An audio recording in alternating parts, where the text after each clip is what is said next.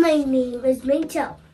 I'm sure you know what the global problem is facing right now, right? It is the COVID-19 pandemic. COVID-19 is caused by the SARS-CoV-2 virus, which spreads between people, mainly between an infected person which is in close contact with another person. The virus can spread from the infected person's mouth or nose and in small liquid particles when they cough, sneeze, speak, sing, or breathe heavily. Other people can catch COVID-19 when the virus gets into their mouth, nose, or eyes. So, to help people protect ourselves from COVID-19, we should always wear masks in the public places where people gather a lot. Prevention by washing your hands often for at least 20 seconds with soap or hand sanitizer. Keep appropriate distance when in contact with others from 1 meter at least. Avoid crowded places, etc., etc. And now, I'm going to share with you how to make your own hand sanitizer at home to fight the infection of COVID-19 to protect your own health. What do we have here? Let's see.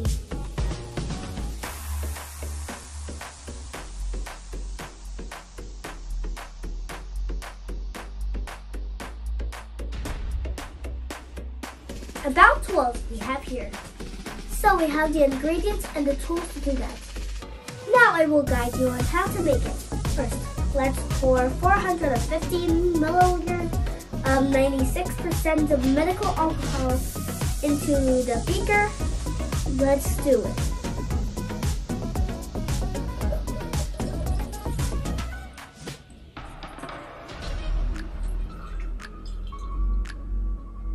I think that's all what we need. And now, second, I add 21 milliliters of 3% hydrogen peroxide into the beaker. Let's do it. That's the hydrogen peroxide done. Third, I add 7 milliliters of 98% glycerol into the beaker.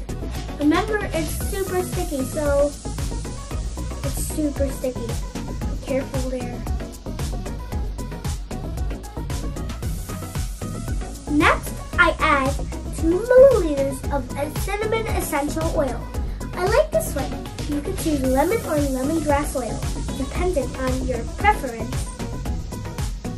And I top up the distilled water in the beaker till the level of liquid reaches the 500 milliliter mark. It's about 55 milliliters. Gotta look.